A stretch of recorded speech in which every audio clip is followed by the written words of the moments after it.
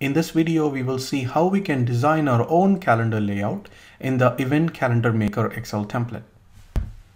So now I have the template open and we can see that I have already entered some sample data in this. And this is for a calendar that begins in January 2016, and I have 3 event types and I've chosen 3 different colors for that. And then we have 3 different events and they are all different frequency type and they have start and end dates. The template has 7 different sheets or 7 different calendar layouts.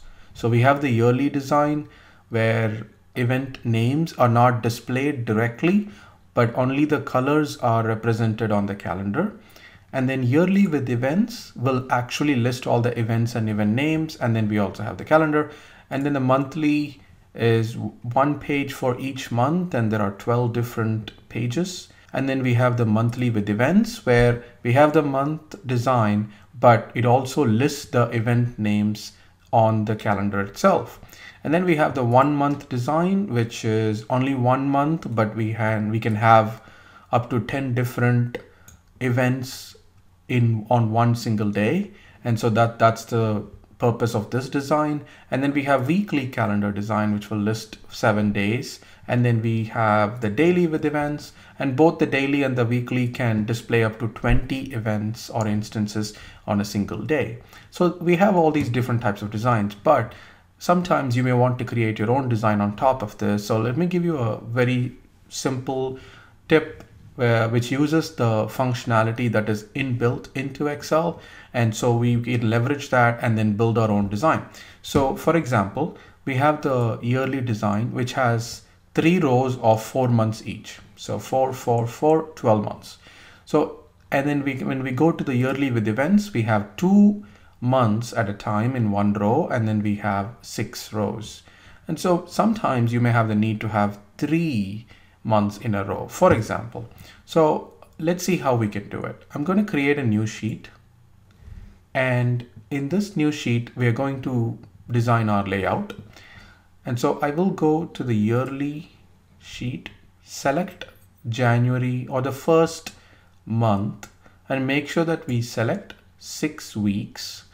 And I'm going to copy Control-C, and then I will go to the new sheet one which is opened, and then I can click anywhere and then paste as linked picture. And now what happens is we have created a copy or a linked image which will represent or which will display whatever will be in these cells. And so this is what we have done. So we have got the January 1st, and now let's go and do February. Make sure that you select all the 6 weeks and come back here, paste as image, and then we'll do one more. We can go to March, copy, sheet 1, paste, linked picture. Okay, so now we have these 3, and just from a design point of view, let's say view, we don't want any grid lines.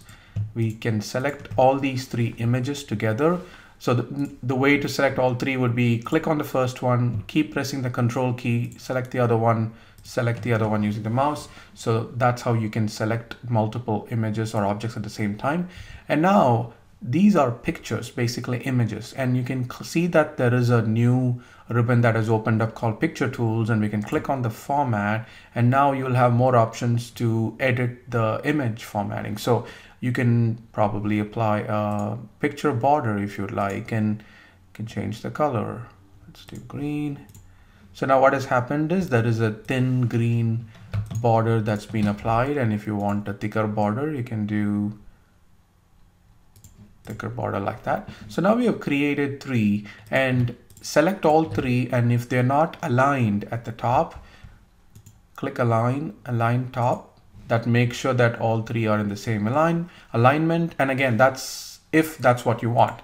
If you want to create your own very creative design with 3 like this, however you want to design your calendar, it's all up to you. The main thing to remember is that you can copy a specific month here and then paste as linked picture. That is the key message here in this video. So once we do this, you can also insert images. If you want to bring in your own logo, for example, click insert pictures and choose your logo. And the other thing to keep in mind is that the calendars show the events in different colors. So it is important that we also bring the legend. So I will, for example, bring this, copy, and same approach. We come back here, home, paste, linked picture. So that puts the linked picture up here. So there we have it. And you can also bring in the events. For example, you could do the same approach and select these and copy and paste as linked picture. Or you could even bring this. For example, if you want to show what the events are and what frequency they are, copy that, come over here, and then do the same. There you have it. So now let's say, for example, this is what we want to do. And you can definitely add text anywhere. Excel allows you to do regular text, or you can do text boxes or word arts and all that to make and design the calendar sheet however you would like. So I'm going to go in and say print area, set this as print area. And now let's see how it looks.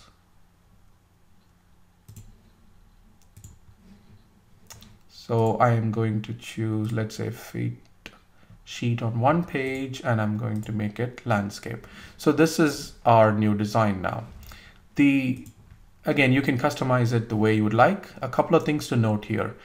You would notice that the quality of the image is slightly less than what you will see directly on these cells. Versus the copied image, the image usually has slightly lower quality. So test it out, print it out, and see if you're comfortable with the quality. You can definitely edit the size of these images. For example, when you go to format, size, you will see the options to increase the scale or decrease the scale. And you can make sure that you have the lock aspect ratios checked so that you don't distort the image further. And you can also apply other formatting things like, again, most of this wouldn't be applicable, but maybe this design. Okay, the other thing to keep in mind here is that don't apply any color options to this, because keep in mind this whole point is about colors displayed for events. And so if you're using this for event calendars, then this color would kind of defeat that purpose.